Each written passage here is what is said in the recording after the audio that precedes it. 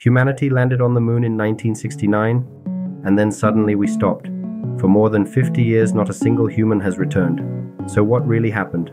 First, the Apollo program was shut down. The engineers, the factories, the infrastructure, all dismantled. The blueprints were literally stored away. Second, politics. The moment the space race was won, funding collapsed. Congress didn't want to spend billions on something America had already achieved. Third, NASA changed direction. Instead of the moon, they built the space shuttle, which kept us trapped in low Earth orbit for decades. Fourth, the moon is far more dangerous than people think. Lunar dust is razor-sharp, toxic, and can destroy equipment. Every mission risked catastrophic failure, and finally, money. Returning to the moon is insanely expensive. For decades, nobody wanted to pay the price, but now, everything is changing. Artemis is ready. New rockets are rising. Starship is being built for deep space travel.